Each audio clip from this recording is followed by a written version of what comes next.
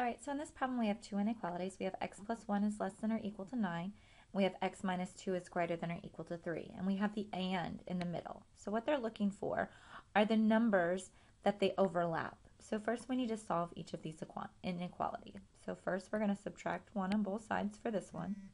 So I get x is less than or equal to 8. Okay, so I'm going to put 8 here. And then here we're going to add 2 on both sides.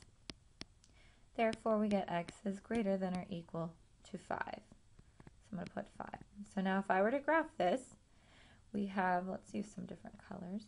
So if I graph this 5, it says where x is greater than or equal to 5. So I'd use a bracket, and then I would go in this direction. Okay, then if I were to graph my 8, it says x is less than or equal to 8.